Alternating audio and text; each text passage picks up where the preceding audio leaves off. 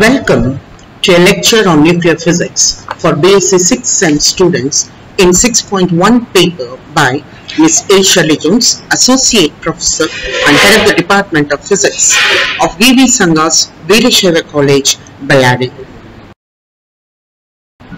In this lecture, we are going to deal with the first chapter, that is composition of nucleus.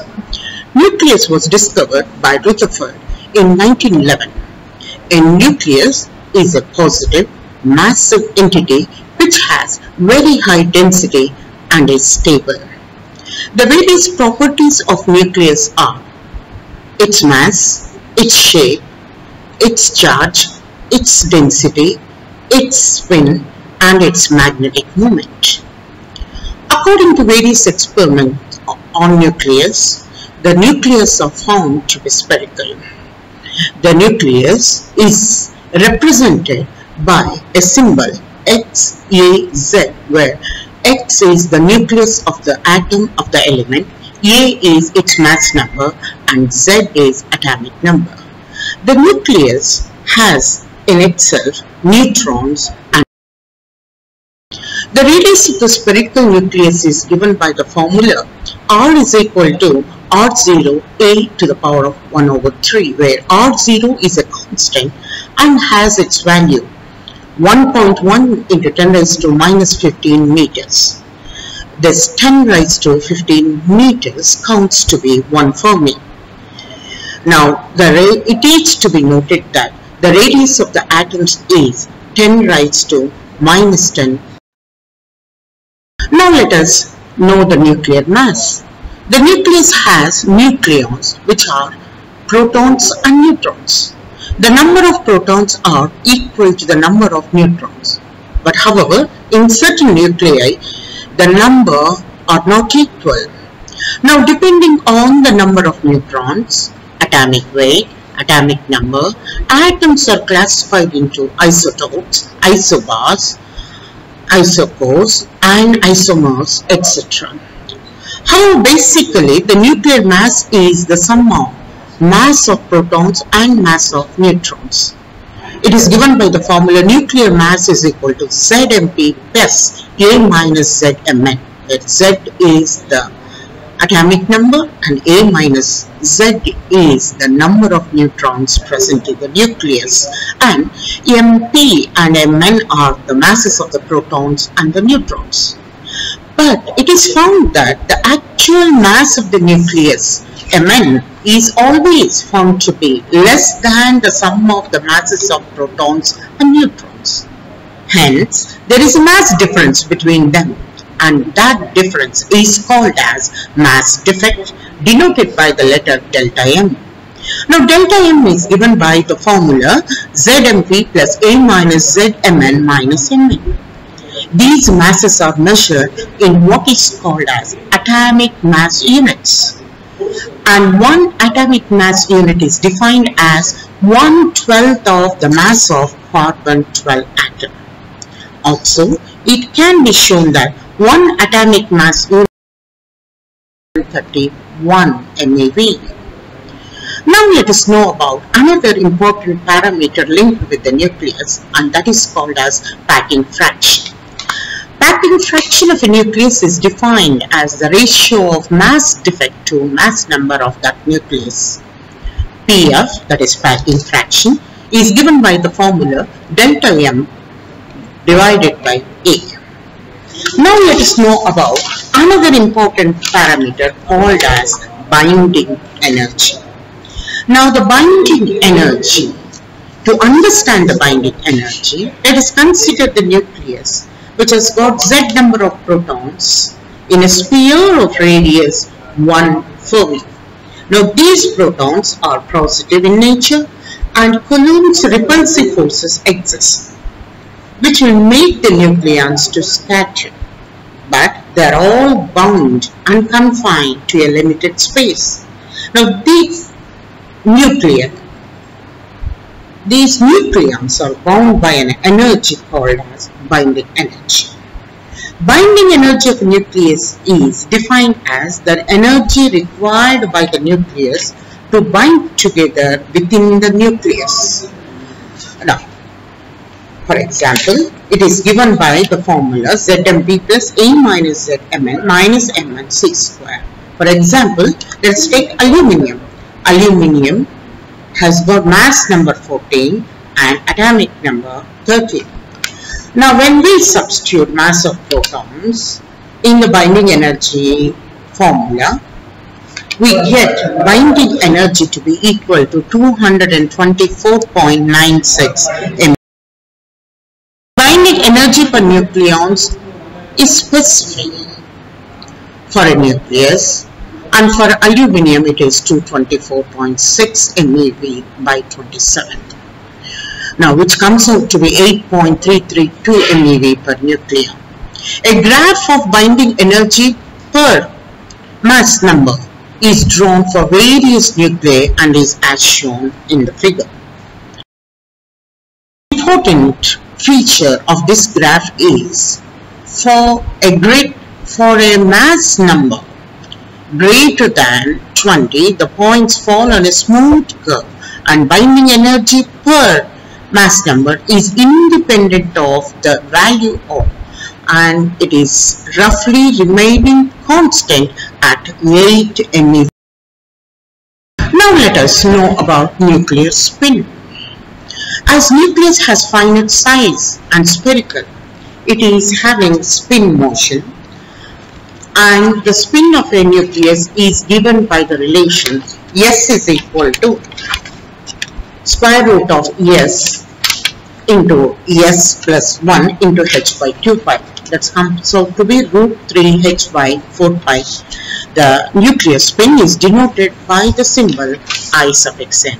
The spin magnetic quantum number is denoted by the letter ms, which is always having a value of plus or minus half. Now let's know about another important property of the nucleus, that is nuclear magnetic moment. The nuclear magnetic moment mu r is related to a nuclear spin by the relation mu r is equal to g mu n into square root of in into in plus 1, where g is called nuclear splitting factor, where mu n is nuclear magneton and has a value mu n is equal to eh by 2 pi divided by 2 mp. It comes out to be 5.50584 into 10 raised to minus 27 joules per Tesla.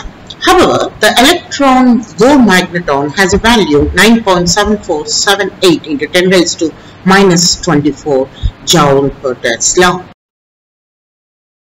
Now, let us know about another important characteristic of the nucleus.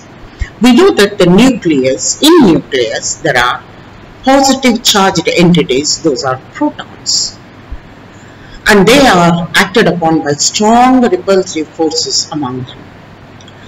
They can make the nucleus unstable, but nucleus is stable, having nucleons within a small region.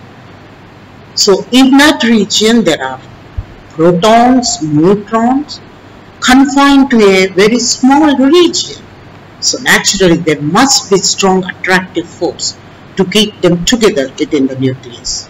These forces hold the protons and neutrons together in a nucleus, and such forces are called as nuclear forces. The nuclear forces have the following properties. The nuclear forces are charge independent. This means the nuclear force between proton and proton, or neutron and neutron, or proton and neutron is the same.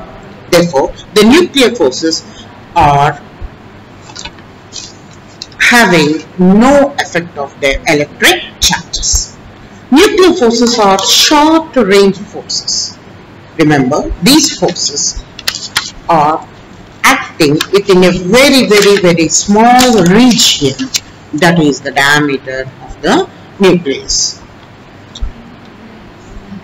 The third property is that nuclear forces are strong forces in nature and they are attractive, truly strong, and they are very much stronger than the Coulomb's repulsive forces. The fourth point is nuclear forces have saturation property. That is, in each nucleon interacts with only one limited number of nucleons. The fifth property is nuclear forces depend on orientation of the spins of the interacting nucleons. Now the nuclear forces explained the binding of neutrons in a nucleus and the origin and nature of these particles. Therefore, they are not properly understood. I repeat again. The nuclear forces explain the binding energy of nucleons in a nucleus, but the origin and nature of these forces is not properly understood. It has been discovered that these forces possess a strong property of being sometimes positive and negative, that is, attractive or repulsive, which depend upon the state of neutrons with respect to each other. Yukawa proposed the existence of a new kind of particle or field first, and he called it as meson field between proton and neutron. Thus, we have Yukawa's or meson theory of nuclear forces. He also says that proton and neutron do not have an independent existence in the nucleus. He says that an exchange particle, which is meson, sometimes positive or negative or sometimes zero charge, is exchanged between the nucleons and is responsible for binding force. Exchange is represented as below. Suppose you have a proton which is positive, it becomes a neutron by giving out a positive meson. Or a neutron takes a negative meson, takes a positive meson and becomes a proton. Thus, the nucleons have a core surrounded by a cloud of pi mesons called pions. Thus, a pi meson or a pion can be pi minus 1 or pi 0. And it is an exchange particle which jumps back and forth between the nucleons and keep them together. The mass of the pion is given by m pi is equal to 275 times the mass of electron, and it has a mean life of 10 raised to minus 7. Now let us learn about the various nuclear models. The various models were proposed to explain the nucleon interactions within the nucleus, namely liquid drop model, Fermi gas model and shell model. Let us learn about liquid drop model.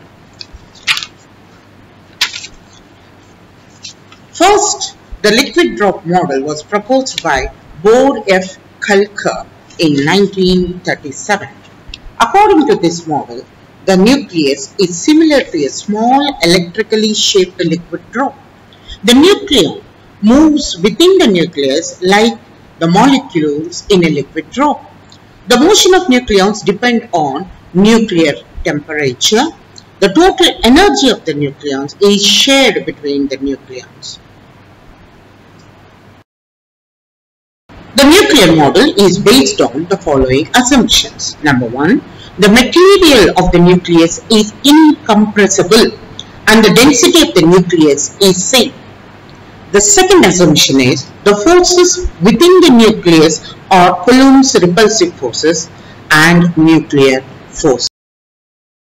Analogies between the liquid drop and nucleus gives a satisfactory explanation why a nucleus is considered as a liquid drop. First, both liquid drop and the nucleus are spherical. Second, in both cases, the density is independent of volume. The third point is the forces are short-range forces, both in liquid and liquid drop and nucleus. As surface tension forces act on the surface of liquid drop, there is a potential barrier acting on the surface of the nucleus. Fifth, when a small drop of liquid is allowed to oscillate, it breaks up into small nuclear fission fragments. This is evidence that the nucleus is having, this is evident in nucleus. The sixth point is the internal energy of the nucleus is analogous to heat energy within the liquid drop. Seventh point, latent heat of vaporization correspond to constant binding energy per